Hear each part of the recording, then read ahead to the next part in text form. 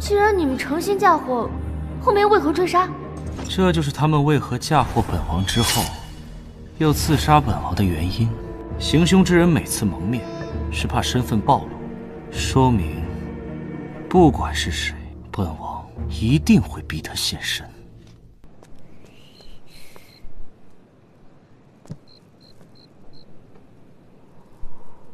林仵作，你给柳香验尸的结果可有什么结论？伏魔主正中心脏，当场死亡。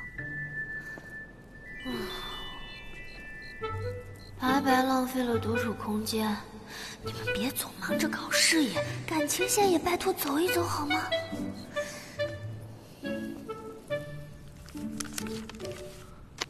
你看这卷宗。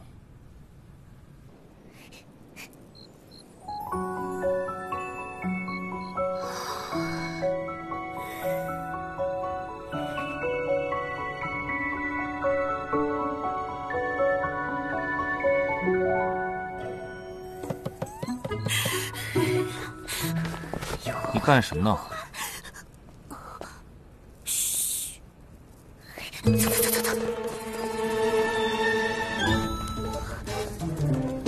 都这个时候了，你怎么又回来了？怎么，本王还不能回来了？也不是不能。殿下，属下有辱使命，并未将私言传唤过来。韦贵妃称她患有热疹，而卧床不起。这明显是装病打掩护嘛！不出本王所料，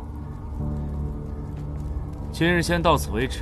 小青，今日你辛苦了，我送你回书斋。不用，都是为了角色服务嘛。咱们还是先送瑶瑶吧，毕竟她是个路痴。好啊，走吧。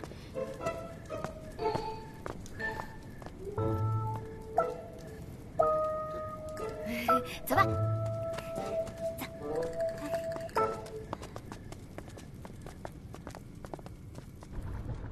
林仵作，此妖毒是否只是一时显现？是的，中此毒者身上会发生短暂的瞳色改变，毛发生长，会如同妖怪一般。但等药效过了之后，便会恢复如常。这就是传说中的共同语言吧？那离滋生情愫，是不是也不远了？这个小青，不知道又梦见什么美事了。是啊，小青总是这样无忧无虑的。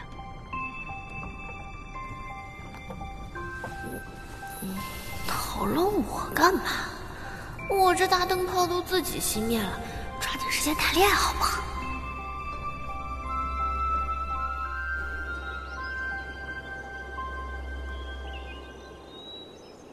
你带人继续协助东正司抓捕程巡，务必将其尽快捉拿归案。属下领命。去吧。殿下，大事不好，柳明生被人杀了。什么？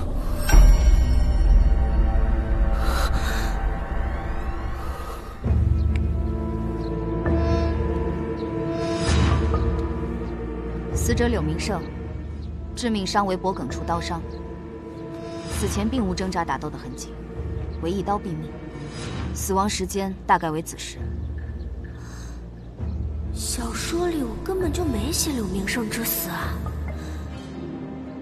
如果纪楚杀了柳香，是为了挑起韦家和柳明胜的内讧，那柳明胜之死应该是源于和韦家的内讧所致。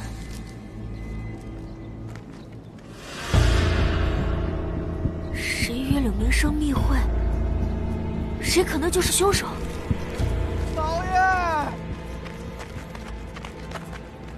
老爷，老爷日死的好惨呀！老爷，柳二，你家老爷昨夜在此约见何人？小的不知，昨夜老爷只让我将他带到附近，他就让我驾车走了。今日小的才知老爷被害。那你们家老爷去赴约之前可有什么异常？有没有见过什么其他的人？这，老爷昨夜为何吞吞吐吐？难不成你有什么不可告人之处？夕阳，你怎么才来呀？晦气之人也敢来参加太子殿下的相亲品茶会？太子殿下的相亲会，今日你定要好好瞧一瞧，若有合眼缘的，定要知会母后。你别碰我！你的手刚碰完失手，即便是公主和绿王妃的朋友，但她一个身份卑贱的仵作参加，只怕太子殿下和皇后娘娘会被她沾染了晦气。谁说老夫的女儿身份卑贱又晦气？林夕瑶正是老夫失散多年的女儿。红鸾星图从不形单影只，出现即是成说。那他的另一半刻印在谁的身上？都会辞官那年，扶余可有大事发生。一是扶余归降了大梁，二来便是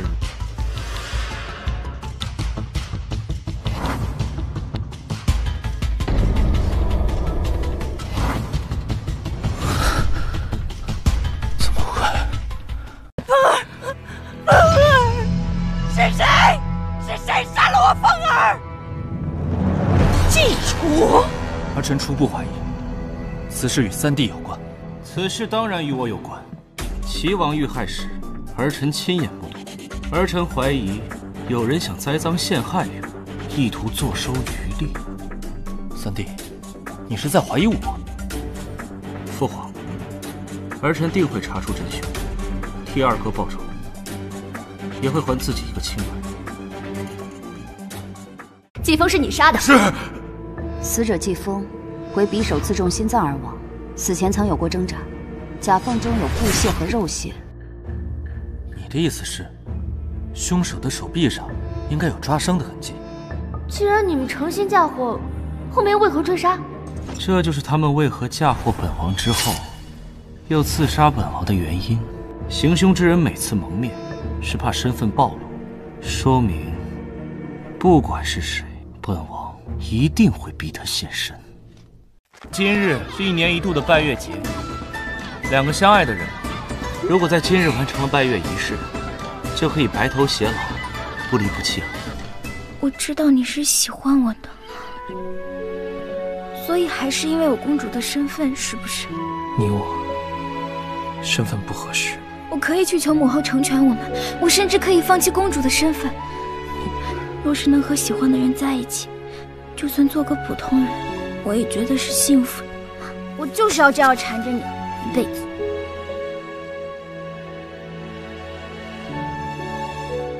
季风是你杀的？是。死者季风为匕首刺中心脏而亡，死前曾有过挣扎，甲缝中有布屑和肉屑。你的意思是，凶手的手臂上应该有抓伤的痕迹？既然你们诚心嫁祸，后面为何追杀？这就是他们为何嫁祸本王之后，又刺杀本王的原因。行凶之人每次蒙面，是怕身份暴露，说明不管是谁，本王一定会逼他现身。今日是1年1度的拜月节，两个相爱的人，如果在今日完成了拜月仪式，就可以白头偕老，不离不弃。我知道你是喜欢我的，所以还是因为我公主的身份，是不是？你我身份不合适。我可以去求母后成全我们，我甚至可以放弃公主的身份。